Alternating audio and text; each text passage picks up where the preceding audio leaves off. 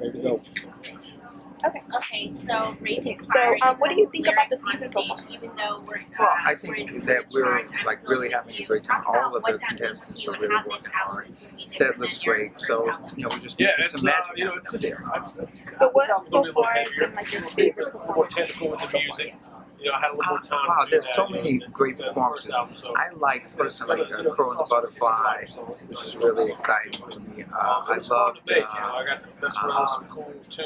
Majesty last night, Fix You. I thought it was really great. She had some great ideas. So, you know, there's a lot of and even the performances that were like really intimate. I mean, I like those moments because you can really feel them.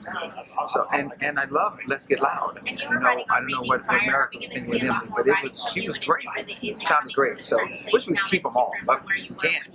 So do you think that every song on the album is about me? And well, you know, it's hard to say like who should go, but I wish you could have stayed. I would have used my vote to get it. Instead, you would have used the judges' save. I got to talk to judges. Maybe they can give me the save, and I can use it. So if you could give any advice, obviously, to the eliminated contestants, what would you give?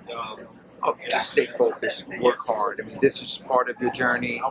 And just continue on. That's what got you here, working on. Just continue to work on. So I know that they called one of the judges harsh hair. Harsh.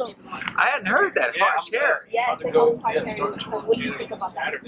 Well, I mean, look, if the shoe fits, where you know, I mean, look, someone's gotta always, you know, we hope that people will be honest with you. That's his truth. He's going to speak it and try to help them. And that's what he's doing. He's here to help them be better. And so, you know, they'll work harder, you know, and that's the thing. That's what a great coach does. It makes you work harder, and really gets you, you know, out of your comfort zone and point out the things that you can correct. So it's good.